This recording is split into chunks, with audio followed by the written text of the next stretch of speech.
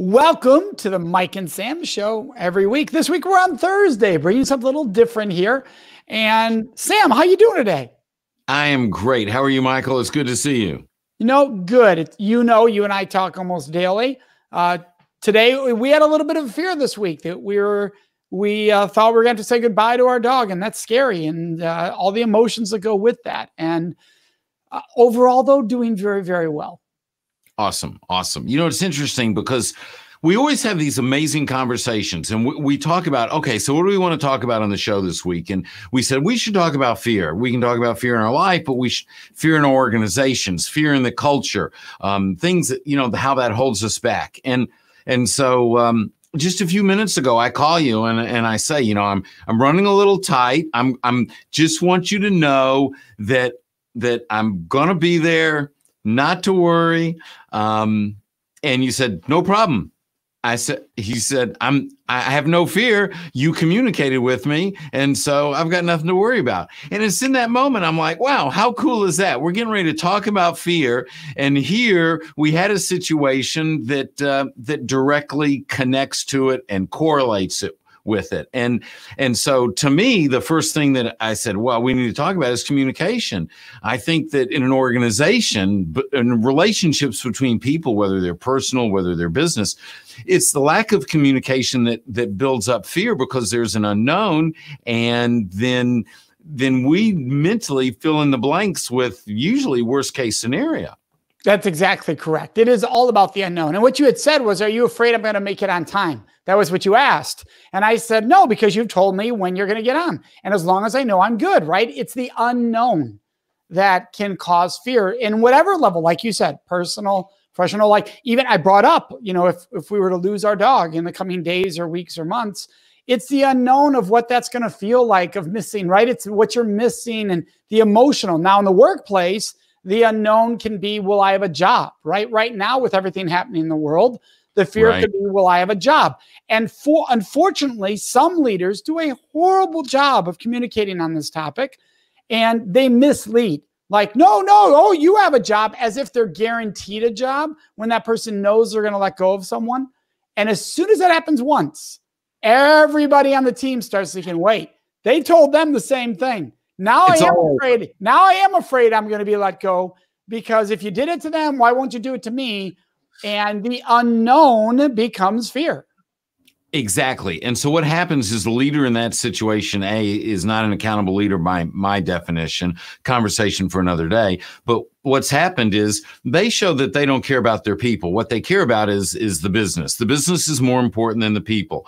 So as soon as you do that as a leader, you've built fear into your people, and now they know the business is more important than them. And so now what do they have to do? Well, they have to cover their butt. They have to take care of themselves. And now in their minds, they come before the business. And now you've got this natural clash. Whereas the leader had just been honest and said, you know what?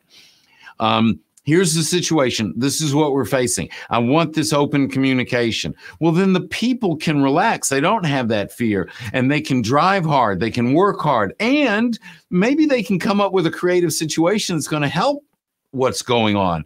But the leader has to communicate and has to not create fear, but eliminate the potential for fear. Yeah. And sometimes fear is legit. Like losing your job is a legit fear, right? That's a natural human concern. Rachel, hello, by the way. And if you're watching right now, we want you to post and say hello. Tell us examples of fear you've seen in the workplace, mishandled, handled well. But here's the deal. If you are afraid, let's say you're a boss and you're afraid of where the future is going, and all your people are afraid of where the future is going, the greatest thing you can do is say, let's sit down and talk about our fears. Let's talk about them, because when you talk about fear, it weakens its strength. Brene Brown talks about what you keep in the dark grows.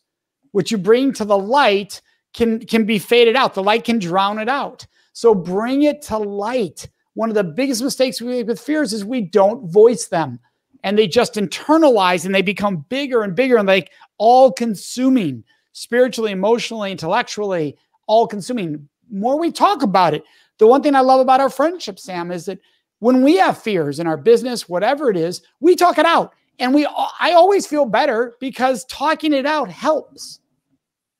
Yeah, sometimes there's this reluctance to share things that we're afraid of because in doing that, we think maybe that exposes a weakness that we have.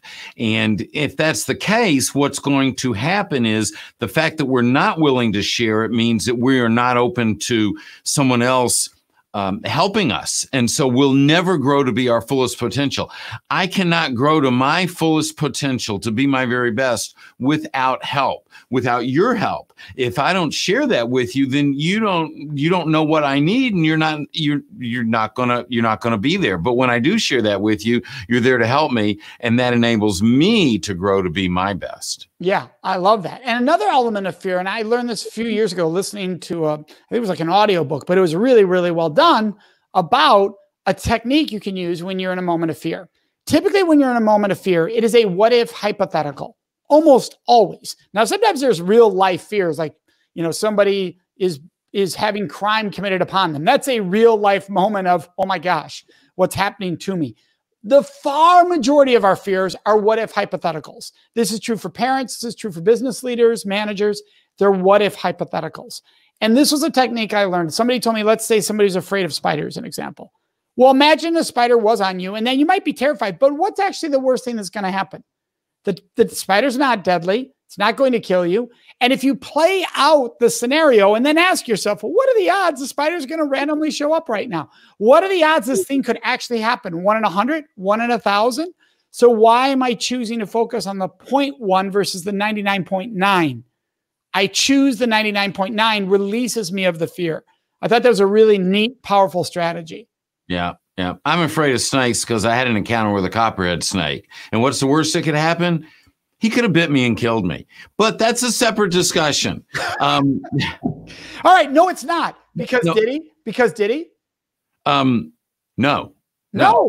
So even though that was possible, it didn't. Like, you ran into the worst scenario, and you're very rare that the worst happens. But here's the other thing that I discover.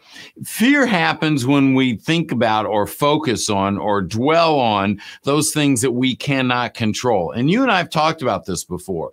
I can't control if a spider is going to march in that room right now. Okay. What can I control?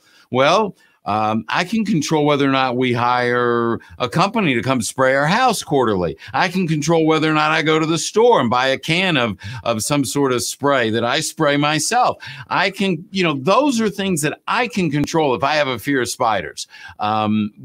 But the things that I can't control, if I spend any time thinking about them, it's a total waste of time. It bogs me down. And then my fear literally stops me in my tracks. And so now, instead of moving forward in my business, moving forward in my life, I'm doing nothing. And so that's the key. We have to keep our focus on what we can control, not, like you said, the 99% of what never is going to happen anyway, things that we can't control, and then we can keep moving forward. Well, and the scary part is when you focus on the 0.1, like you said, you're doing nothing. Actually, you're causing more harm.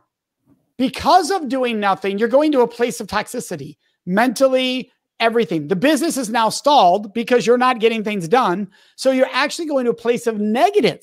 It's not neutral. People like to say, well, when, paralysis by analysis, all that you're in a neutral state. No, you're not. You're in a negative state. And everybody around you is being given that energy. So you have to say, it's not fair to everybody for me to be in the 0.1. That's not fair to everybody else. I need to get to the 99. Right. And that fear, negative attitude gets to be catchy. Nobody wants to be around that. Let's switch gears, Mike. Let's look at an organization, because I had a situation earlier today where I was working with a client, and I actually did an online poll, and I said, is it safe to share if you have a challenge or you need help? And 90% said it was safe. 10% said it wasn't. And so I think that's overwhelmingly that it's safe, but 10%'s afraid. They're afraid to share. They're afraid to say they have a challenge. This is something that is the leader's responsibility, as the accountable leader, is to create an environment where people aren't afraid to say when they have a problem, but they do feel safe. They do feel that they can share, because if they don't share it, then, like you said, it festers, it grows, it gets worse. If they do share it, then they're able to get the help, they're able to solve the problem, and the organization is going to thrive. So as a leader in an organization, it's incumbent upon us that we look for ways to create an environment that does not create fear, but that dissipates fear, and where people feel safe to share, safe to ask questions. Because as leaders, probably what we're doing is we're proactively communicating, providing information, and exhibiting through our actions that we want to hear what's going on in people's lives. Yeah, there's 2 ways you do that as a leader. 2 ways. 1, role model. Just 3. All right, I'm going to go with 2. I'm going to go with my 2. You might add more. You might add 2. I'm afraid you may be wrong though, but we'll go with 2. Okay. So no, there's many. I'm just going to share 2. 1 is role modeling. If you do not role model being vulnerable and being open and be willing to have difficult conversations, why should I trust coming to you and feeling safe with you if I've never seen you be vulnerable and really open up to me and or to others? There's no consistency for me to rely on. Right. That's 1. Exactly. Number 2, how you react when others have been vulnerable. And that includes in error, when they've made mistakes, when they've done things wrong, and when they've come to you and opened their heart or opened up or admitted a failure that they didn't want to admit. What did you do? Did you were like, hey, it happens.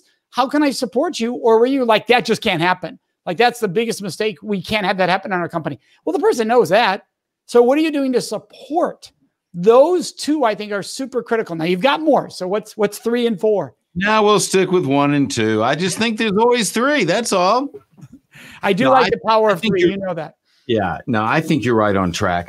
We set the example, but if somebody shares something and then we jump their case, are they ever going to share it again? It's not going to happen. And so there is a responsibility on the leader to create that sandbox where people feel comfortable and willing to share. When we eliminate fear in our lives individually, when we create a place where the people around us feel safe, where they want to be, everyone's going to perform at a higher level. Everyone's going to achieve at a higher level. The people are going to do better individually. We're going to do better collectively. Our organizations are going to do better. And that's going to position us to move forward. Love it. What a place to wrap it up right there, because we don't want anybody fearing that we're going to go too long today. Well, this is a great way to succinct. Sam, Absolutely.